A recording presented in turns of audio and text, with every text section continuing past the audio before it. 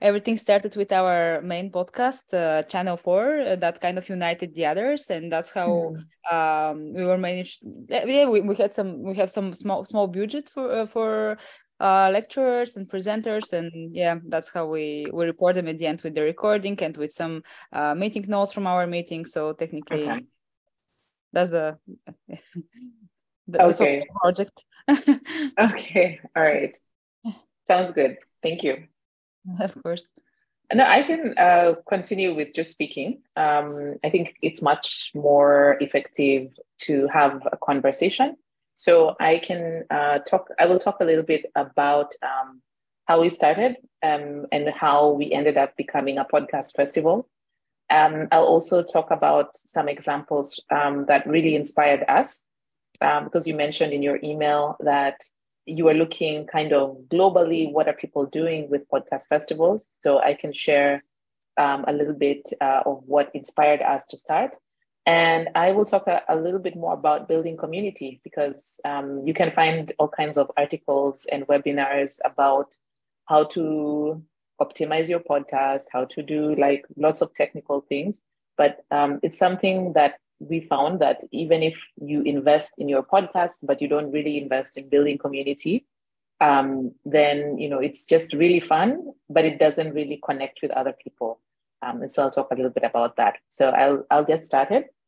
Thank you. So for those of you who are in the call, thank you very much for the invitation.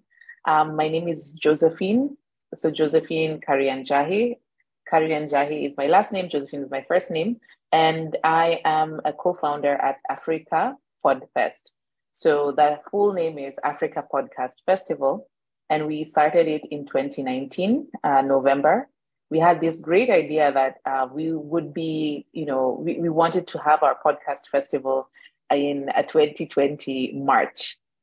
So, but a little bit before I get into the podcast festival, I'll tell you how I got started into podcasting. I currently am in Germany. I live in Düsseldorf, Germany, and I work here as well as a remote consultant. My background is in communications and public health and advocacy and media. And so I spent my early years working on different projects which are focused on the African continent, which touch those areas. And so I worked with, for example, a film project that was focused on bringing films to girls about education, girls in schools, and other institutions in Kenya. And that was across Kenya. So it reaching about 20 million people in Kenya through this project. Other projects that I've been part of have included media in one way or another, including traditional radio. I developed a radio show regarding the same project that I spoke about. And this radio show was a weekly radio show which produced inspirational stories. I heard somebody here talk about inspirational stories being part of your podcast. So we managed in that project to do some inspiration stories about different entrepreneurs, and then we broadcast them in a Kenyan radio station over 10 weeks. And each week we would reach about 1 million people. And so in this background, I was very interested in ways that we can connect different communities with media. And when I moved to Germany to continue exploring the world of careers, the world of learning, and also to pursue new projects, I was really interested in podcasting because initially, while I was learning German, I did not have much interaction with the media. And so TV programs, radio programs, podcasts in German were not connecting with me. So they were everywhere. You could get them on WhatsApp, you could get them on various platforms. So I looked for English language podcasts because you could walk around with your headphones in your ears if you're doing your day-to-day life. And I could also hear people who had interesting topics that I was interested in, as well as from anywhere in the world. And so that was very exciting to me as a podcaster. Now, for all of you, you know that the minute you start listening to podcasts and start getting ideas about your own podcast, I started getting ideas about how I could start becoming a podcaster. And so here in my own little kitchen with my headphones and my mobile phone, I was like, this is the way I'm going to record my first podcast. That was back in 2018. And I realized that my two worlds could collide. I could focus on my region, which is Africa, and also I could focus on podcasting. And also, I was very fortunate that I have two co-founders who we started Africa Podfest with, who are also interested. One was a radio producer who was switching into podcasting, and the other one was an IT consultant who was switching into podcasting research as well. And so there's something there about starting something with your friends that really was exciting to me, energizing to me. And when I started putting out my podcast, I sent them out to family and friends first. Of course, the safe audience is always people you know in your network. And then I realized that I didn't know enough about podcasting, and I needed to create a new awareness about podcasts within my network and beyond my network. So I needed to gain technical knowledge. I needed to find other people who are also interested in my region of focus, my topics of focus. And I also found that a lot of people who are already making podcasts, some of them even 10 years had been podcasting, 15 years had been, like really long time in podcasting. They were doing it as an isolated project. And so they didn't really have a network in Africa or the African diaspora, which is really important to me. And so we started by having a series of events in Nairobi in 2019. We had the Unconference on podcasting. So the Unconference followed the format of, a very informal gathering of very serious podcasters who are based in Nairobi. And in that case, Nairobi is quite international. We had podcasters from many countries who are based in Nairobi. We had people who are from Kenya who are based in Nairobi who have podcasts. And we found some people also who are not podcasters, but maybe they work in the ad industry or in traditional media, so radio, television, print. And also we found a lot of students who are interested in creating their own podcasts. So the first gathering, we had a full house, we had a really great time. And we decided to have another one in December of 2019. And for that, we got our first sponsor. It was a sponsored event. And we had a small grant to create our first, the second Unconference on podcasting. So we were really excited. Of course, we had no idea what was happening in the world around us. None of us really did. And so we started making arrangements to have an All Africa Podcast Festival. To prepare for that, in 2020, we decided that actually we need to create some brand awareness about African podcasts. And so our company invented what's called Africa Podcast Day every year on the 12th of February, which is now every year we celebrate African podcasters on this day. It's important to note that we didn't ask anybody for permission. We didn't have any support from any organization apart from ourselves. We just thought this is a great idea. We want to raise awareness. We want to build community. And so let's have this Africa Podcast Day. And we had the first Africa Podcast Day as a community gathering in a small cafe in Kenya. And the beautiful thing about this is that the cafe had arranged the tables around, how typically in a restaurant, there's separate tables. And immediately when the podcasters came into the room, they immediately took apart this configuration and created one big table and created chairs around this table. And we hadn't said anything about this is how you should sit or this is how you should interact. But it was kind of that organic nature of people wanting to connect, not having had any other forum before that. And it was really exciting because they immediately just started sharing what's working for their podcast, what's not working for their podcast. They started thinking of collaborations. They actually found that they had much in common. And, what they did, what we did was we said, to the cafe, let people just kind of buy a coffee or whatever and, give us the space. And they were very kind and gave us the space for free. So this idea of the Africa Podcast Day, the first 30 people who came together for Africa Podcast Day in Nairobi really excited us and made us even more motivated to develop the Africa Podcast Festival concept. So a podcast festival is many things.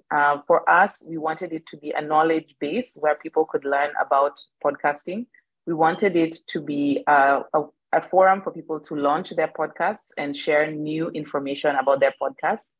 And we also wanted people to kind of celebrate the work that they put into their podcasts and be part of a community and connect with people, whether for commercial purposes or for community building purposes. And sometimes those are interlinked. And so we found that we were very excited that people actually bought tickets.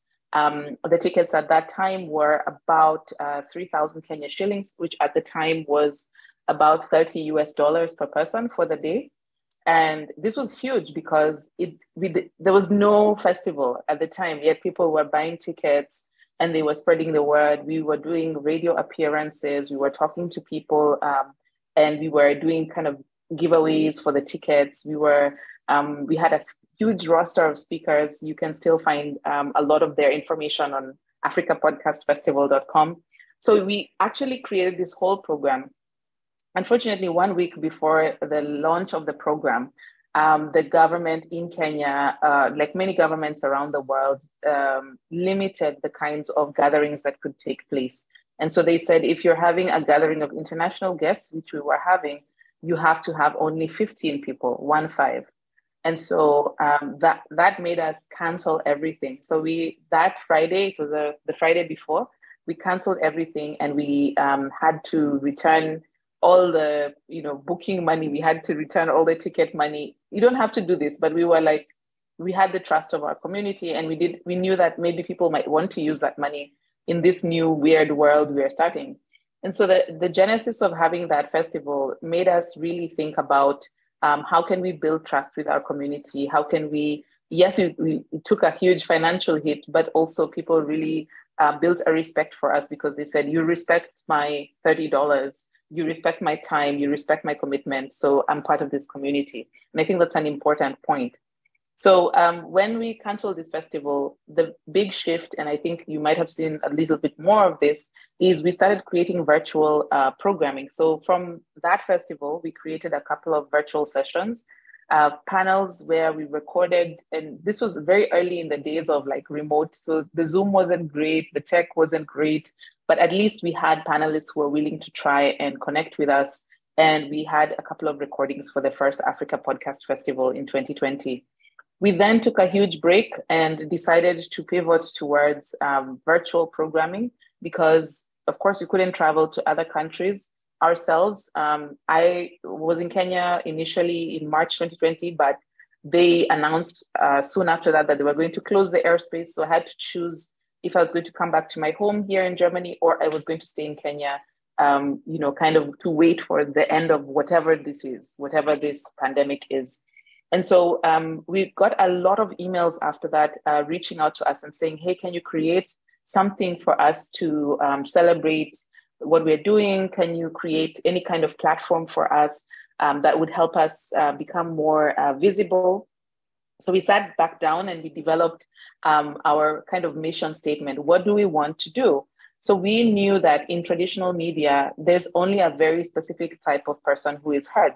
Typically, this person has access to resources. Maybe they have advanced education. Maybe they're from a dominant, regional area in the country. Maybe they speak a dominant language. Mostly men, are the main talking heads, figures, reference points in media. And also, it's very few people who actually get fairly paid to be part of traditional media. And so it's a very small group of people who are representing the whole population. So we really wanted to make sure that more people were represented. And by representation, we mean everybody who is not on current traditional media. So women, youth, I don't know if this is familiar to you, but across Africa, about 75% of the population is under 25 years old. But when you look at traditional media, you don't see them. In podcasting, it's an overarching, group that, is youth. So we wanted to make sure that youth were represented. We wanted also people who come from minority groups. So any minority you can think of, people who come from very low income settlements, people who are not traditional journalists. They don't have any journalism background. People who come from refugee and migrant groups. So we wanted to make sure that we created a platform which a small independent podcaster from an underrepresented group who is part of the Africa or African diaspora can actually find a place for themselves, can find community, and also can find connections. We were very fortunate that our virtual events got picked up by Google Podcast Creators Program. So in December of 2020, we did a program for them that was helping people understand how to build community. That's still up on their website. And also we had an opportunity to think really critically about how to do a virtual Africa Podcast Festival in 2021. About a couple of weeks before Africa Podcast Festival 2021, we were approached by CNN, and they said that they want to tell the story of African podcasting. So they asked us if they could come and follow us around while we were preparing for Africa Podcast Festival, and if they could develop a program based on African podcasters in Kenya, Nigeria, and South Africa. And so we connected them with different podcasters, and they sent out their crews to these different countries to create this awareness about podcasting and to broadcast what we were doing for Africa Podcast Festival 2021. It was really kind of weird for us because I was still here in Germany doing a virtual presentation, doing virtual moderation. And so I had a live link to somebody at CNN. My co-founders in Nairobi, Melissa, and she had a live link as well. So she had about 3 different microphones following her around, 3 different crews, just capturing the whole day. So it was really strange for our very small, literally very small group to be put on this global platform. But it was also very wonderful because a lot of people started to kind of think about why they hadn't heard any African podcasts and why they should actually be part of communities where they can hear alternative perspectives. So we really made sure that this was a central part of our conversation. And it was huge for us to have so many people join us virtually to connect with the idea. We had people, pledge to fund the 2022 Africa Podcast Festival from this show that CNN did. We also found that a lot of people were really looking for genuine connection, like in the podcast community globally, even people who maybe they work for very large companies or they have very huge budgets. They also were asking the same question that you're asking, kind of how do you build community and how do you proceed? So when we were trying to develop the concept around the festival, we looked at different authors who have written about gatherings. How do you gather intentionally? How do you create intentional gatherings? How do you make sure that you put people front and center when you gather? And so there's a really great book called The Art of Gathering, which came out around the pandemic because people were doing a lot of remote gatherings for family, friends, and their communities. And so we learned from those examples. We also talked to other festival organizers in the US, in Australia. We talked to people who were also developing their own concepts in other parts of Africa. So we got in touch with people developing a Podfest in Cairo, people who are organizing podcasters in Nigeria, South Africa, people who are podcasting from all over, whether they had a budget or not. So we started getting hundreds of emails of people just really reaching out to us to talk about podcasting. And it was really wonderful. And we started thinking about how to make proper structures so that we could create a business that would allow us to do podcast production, that would also allow us to create good events that were really well-funded. And also we wanted to continue doing research. So the research story comes from my co-founder. She had started doing some research back in 2018 about what trends are happening in podcasting in Kenya. And she expanded this research when we joined forces to be part of Africa Podfest. And she started, and she created a lot of internal structures that allowed us to create quantitative surveys of how many people are listening, how do you know who is listening to your podcast, why are people listening in specific regions. And we released our research as open access. And we were asked, why aren't you selling your research? Why don't you have a paywall for it? And just to help you, give you context, there's so many people who've been collecting this data and they never release it for the African continent. So a lot of people contacted us after we posted our research on our website, podcasting.africa, and said, yeah, we've been seeing these things internally for the last 2 to 3 years. Good job on putting it out there. We agree, we validate your findings. And we found that a lot of people are waiting for the opportunity of podcasting to become a commercially viable idea, but they're not really willing to contribute anything to build it as well.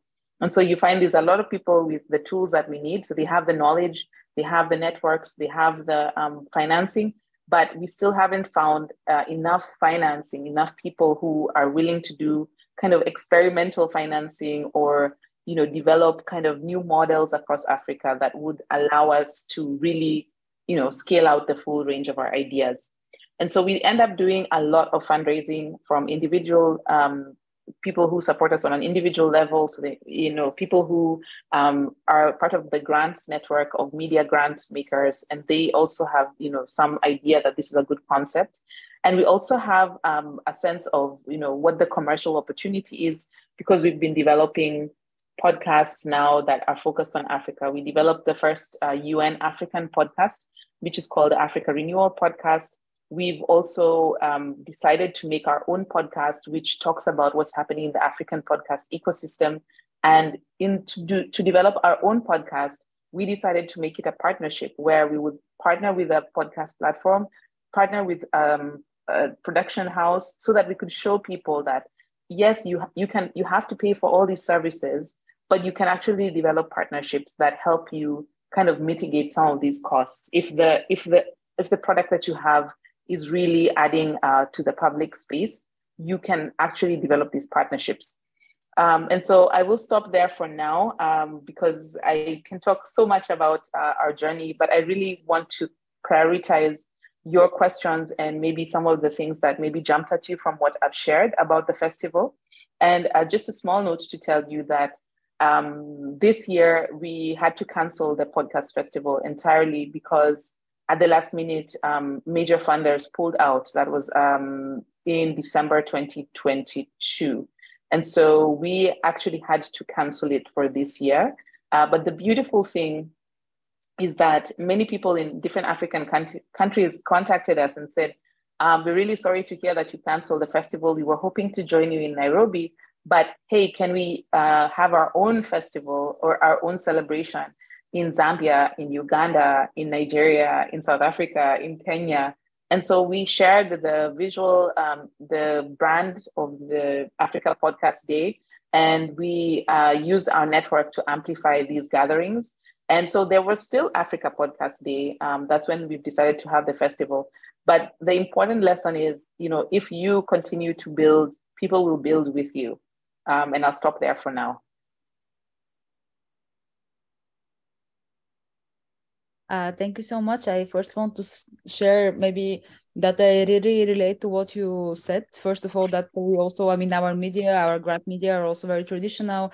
When you speak about representation, it's very hard to see yourself on the screen or, to see some of the social issues and marginalized communities that are present anywhere here in Bulgaria.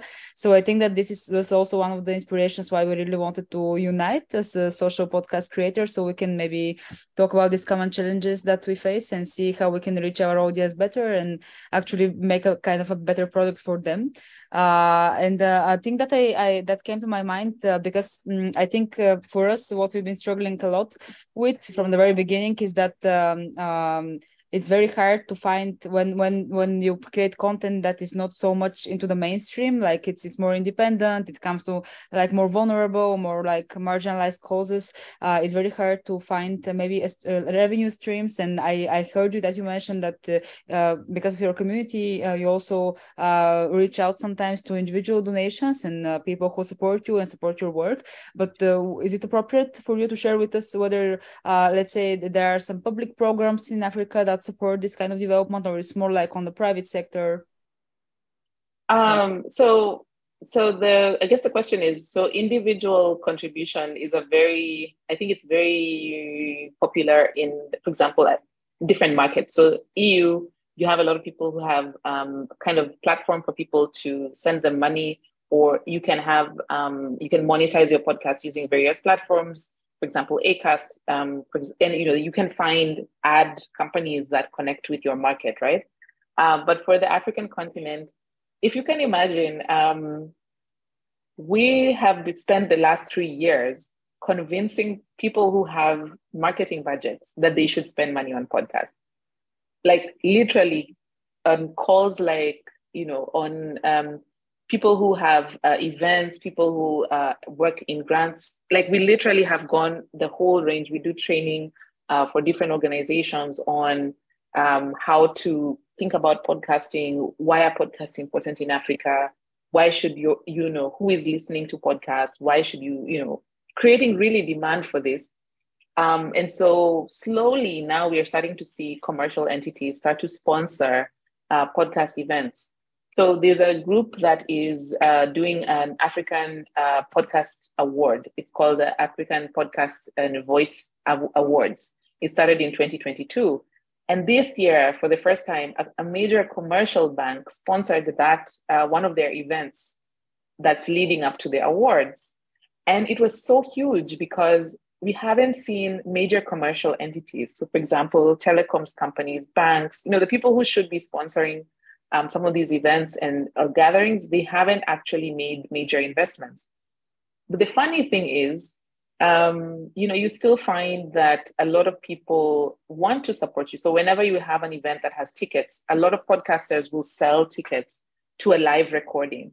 And that's one of the ways that they get their revenue.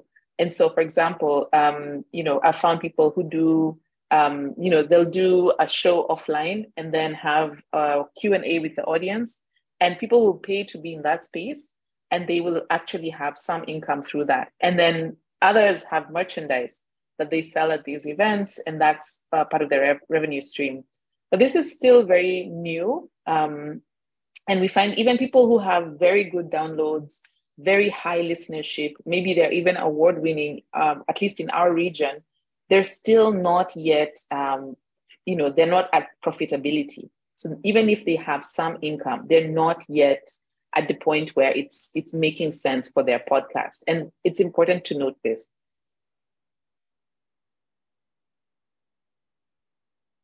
Yes, I remember, because we also have for the last 3 years, we've been having a podcast festival here in Bulgaria. And I remember that it also had one offline edition just after the pandemics. And there was this opportunity to have some of the material of the content offline. This was maybe one of the first times in my life that I actually saw that you can pay for a content that can, after that you download it and you can listen to it, not like in real time. So that was very interesting for me to think about as a solution for what you're doing.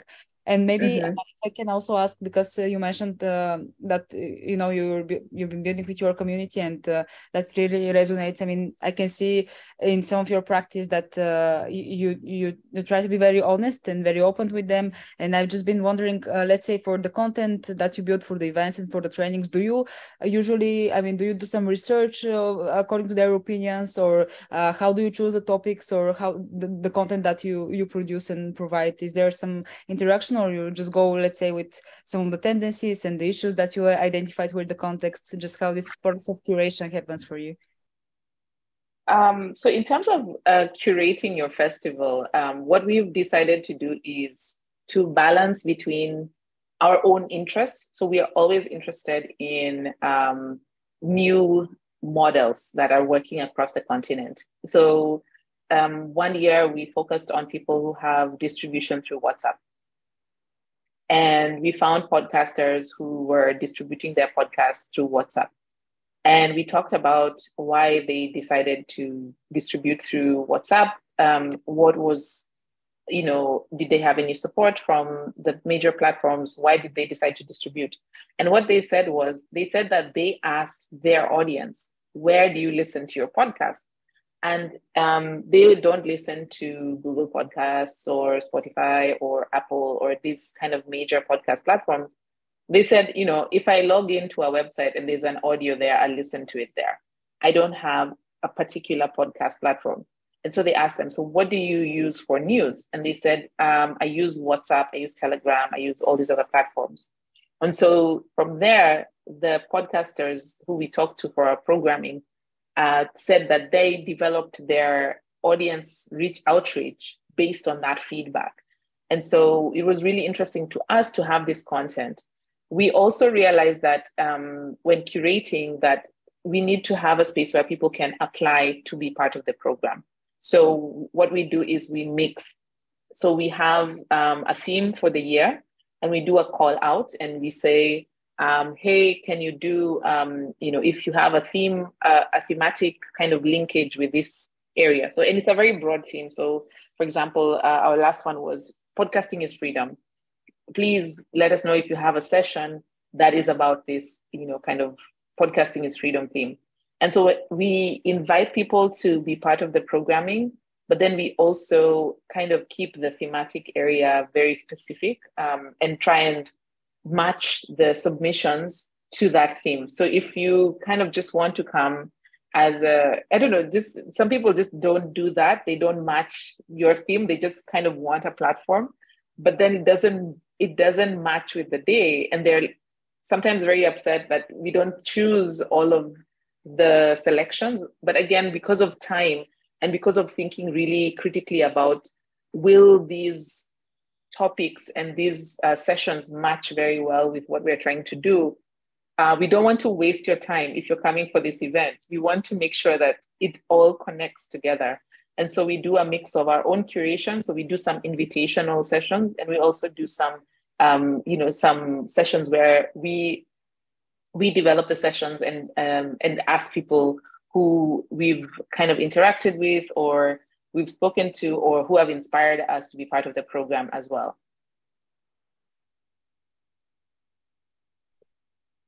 I have another type of question. Sure. I was very interested in what you said, that you were connected, that CNN connected you and with you, and they wanted to do this thing live. And I think that this is so exciting. I mean, you started something new and then you got picked up by such a big media. So I just wanted to ask you, what was your marketing strategy beforehand to reach the CNN? So what we did was, when we started, we had a very clear idea that we wanted to make sure that we were on all major social media platforms. So we wanted to have a Twitter presence because Twitter is very important for our market. We wanted to have an Instagram presence because we wanted people to see what we were creating. And we wanted to have a YouTube channel so that we could always have kind of a record of what we've been doing with Africa Podcast, right? And for the last choice was, we still need to have a meta page, Facebook at the time. And because Facebook is a really big part of how people connect with the internet across Africa. And I don't know if this is the case for markets that you've experienced, but we really needed to make sure we had a Facebook presence, Meta now. And so they approached us actually through our Facebook page and said, hey, we heard you guys are having this event. Can we get your email address? And then, we can connect with you. So I don't know how they heard about us. Maybe they have really good researchers.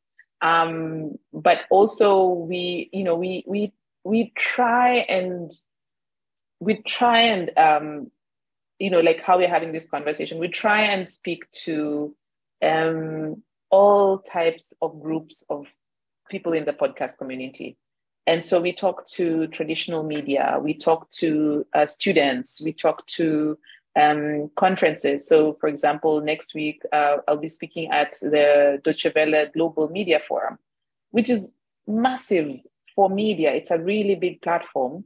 But because we mix our outreach in so many ways, we don't know which one will make most sense. Like, we never know who's in the room. Sometimes people tell us, I listened to your talk on this date, I came to this particular meetup.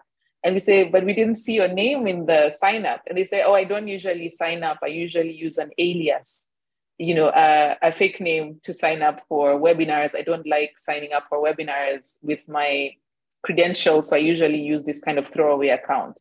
And so you never know, because you do publicly accessible work, the public has access to it at all times.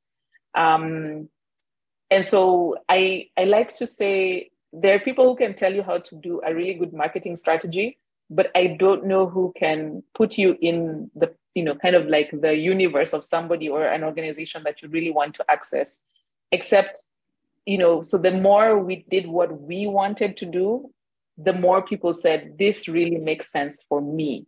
So it's like, if you do what you want to do, because again, maybe you don't have the funding to do everything, but you do with the funding you have, you do exactly what you want to do. We found that people who also resonate with this concept and resonate with your work will come and find you. because you're in the public somewhere in the world. You know, we're almost 8 billion people, but the people who are looking for you will find you where you are. That being said, we do try and make regular contact. So we have a newsletter every month that's on Substack. We do partner with different organizations that are focused on our region to do this. We do try and, we do build partnerships with organizations and try and spread out our resources and partner as much as possible so that our combined reach can go further. We do so many different things on a marketing scale that if I could pick one, I'd say just do whatever it is you want, like with your whole heart or your whole resources, and just say, like whoever comes will come. Like it's like setting out a table and you say, you know what, if you're hungry, you'll come and eat. If it's not your type of food, then you'll say no thank you, and you'll kind of you won't go to the webinar or the event. So I hope that helps you. Okay, I have another question. Do you host your own podcast? And if you do, can you tell us more about it? Or if not, why you don't have your own podcast? Because we know that everybody has their own podcast nowadays. Okay. So we have our own podcast. It's called the Sema Nasi podcast. Sema Nasi is 2 words in Kiswahili, which means talk with us. And it's a podcast about it's an interview podcast where we talk to different people who are in the African podcast space about what they're doing. So it's more like the industry is so new that not many people understand who else is doing what, where are they located? Are they a studio? Are they a festival organizer? So we featured people who teach podcasting. For example, we had somebody who teaches podcasting at the University of American University in Cairo, who also started Podfest Cairo. We have people who started the first Francophone African podcast festival. We featured them. We featured podcast platforms, 2 of them. One is AfriPods, which is focused on Africa. The other one is Jamit, which is also focused on Africa. We've also featured studio producers who are working on the African podcast continent. So we try and create a balance of opinion, because if you listen to me, I have one opinion, and it's great to me to have this opinion, but it's much more important if you have many more voices. If you have the kind of platform we have, we try and be a little bit responsible and give people opinions, even if we don't necessarily have that experience. We try and get someone who has that experience and that country and regional experience to be able to share this. The second thing that we do, we do appear on other people's podcasts occasionally for 2 reasons. One, we are not public figures per se. I don't have a nation that, I'm not a politician. I'm not this kind of, I'm a business person. I'm interested in how, how to make podcasting commercially viable. And so sometimes it's interesting to talk with podcasters who are trying to understand how to develop their own community or how to develop their own festival, or maybe they're interested in some aspect of how we operate. For example, my co-founder and I will do occasionally appear on other people's podcasts that are talking about in topics that are kind of resonant, and also maybe to reach new audiences as well. So we talk with, sometimes think tanks, sometimes we talk with media podcasts, sometimes we talk at festivals, sometimes we talk at conferences, and those recordings, similar to this recording, sometimes are used in podcasts. So if we don't create, we have our own, and what we've done with that podcast is really try and use it to help people understand, from a production perspective, if they can produce across the continent, if they can work with, you can find talent anywhere. And so we are also trying to kind of let people know that you can produce and have great producers who have the context. And so, if we're coming to, for example, do a podcast in Bulgaria, we're not going to come with a crew that's not understanding the context, that's not kind of like understanding what the topics are, what the technical capabilities are. We really try and work in that country with people who are from that country or from that region in terms of developing our podcasts. Okay, one question from me. It's related to what's your impression? What is the well-working method to increase the audience of a podcast? You have impressions from different podcasts there as you do a podcasting festival. Yeah. So most probably you know some well-working methods or models how to increase the audience in a time as now it is, where there is a lot of content. Everyone is producing content, and it's hard to get in front. And if I can add just to this question, because I know that you shared with us that you're currently based in Germany. I mean, can you tell us also about the international community and international audience that you have? Thank you. So two questions. One is how to increase your audience in this current context, and maybe what our international audience looks like. Yeah. Okay. So the first part, the podcasts that are doing really well in Africa, so a lot of them are influencer driven. They're people who already had a huge, for example, social media platform. And so when they said, I'm developing a podcast, they kind of were able to draw their audience into their podcast. The second part is if they're controversial, there's a couple of podcasts which I don't want to give them, additional press, but they can be quite controversial. And so they get a lot of people who want to follow them based on that. And so my advice is if you want to go that route, there's some good examples, of people who have done that, be controversial and try and be an influencer and do that. For podcasters that are doing story-driven podcasts, so people who are really crafting their podcast, they're using, really technical formats, they're creating, very rich audio experiences, they're investing a lot of time and they're independent, meaning they're not necessarily attached to an organization.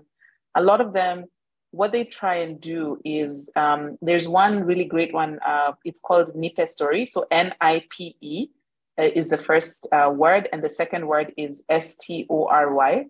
And it's a story podcast where different voice actors and artists read these stories that come from different African countries.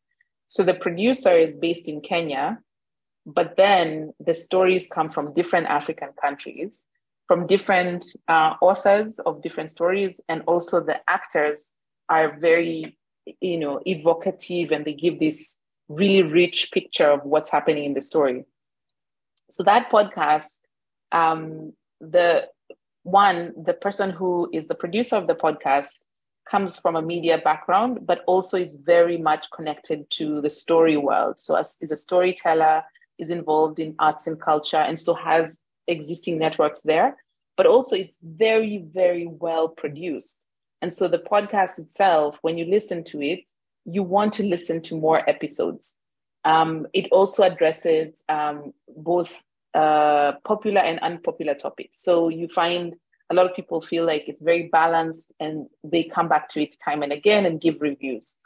So I found like for podcasts like that, which they have a really great background, a great story, but they're not necessarily from a very well-known podcast region, they become well-known among people who are looking, for example, for long story podcasts, or, they're looking for a specific type of content.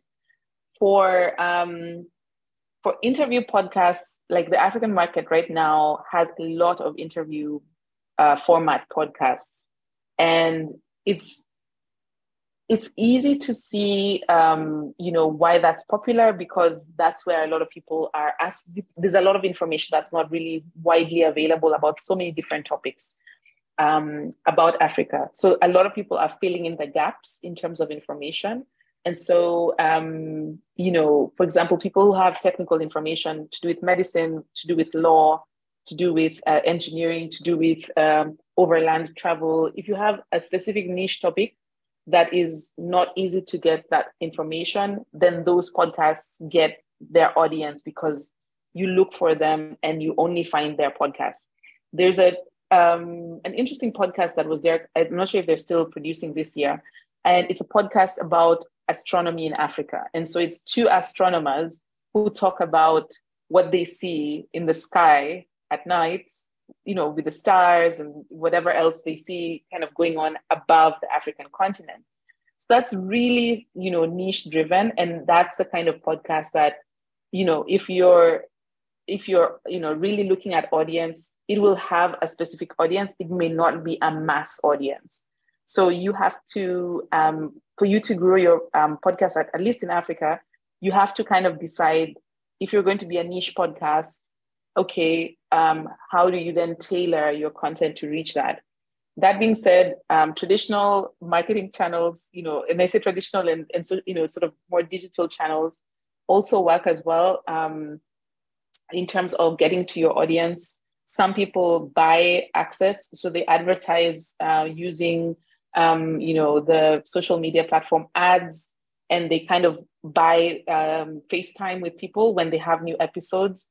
I've seen people use billboards, so literally like put your podcast on a billboard in a major African city, and many people will see it that way because maybe that's their route to commute.